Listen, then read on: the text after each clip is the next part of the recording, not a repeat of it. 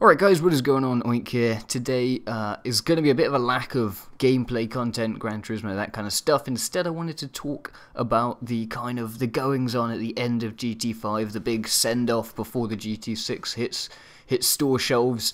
First of all, you guys know I race in the WRS a lot and stream a lot of the races.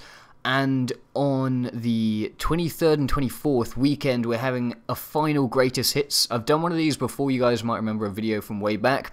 We've got 4 races, 2 Saturday, 2 Sunday, 4 of, some of the best events. Everyone in the WRS got to vote on what they wanted, so this is like the community vote of like the best 4 races, and they're going to be done on the weekend. Already massive amount of people signed up. So many good guys in there. These should all be amazing races, and I'm going to be streaming a lot of them. So that is on Saturday the 23rd and Sunday the 24th. So try and come along to, 1, 2, all of them, however many you want. That's going on there. And then I think on the 29th, kind of the rough date, I've been chilling in Val Dudes' stream a couple times last week, and it was really good fun. And we got talking in the chat with him and a bunch of guys who do GT5 streaming. On the 29th, I think, which is a Friday, was kind of like the date that was suggested. We're going to do like a big lobby, like all of the guys who do GT5 streaming, all in one lobby.